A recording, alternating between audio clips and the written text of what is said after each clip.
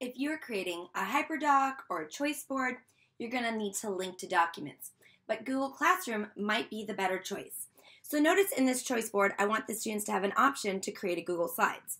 So I've created an assignment that says create a presentation. So I can add from Google Drive a Google Slides I've already created as a template, or I can choose create slides.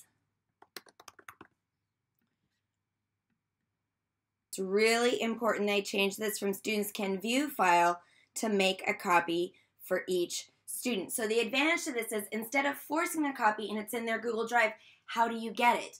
If they choose this choice, there's automatically a Google Slides for that choice that's shared with you that you have access to. That allows you to give feedback, that allows you to see their work, and it makes a much smoother process for submitting their work.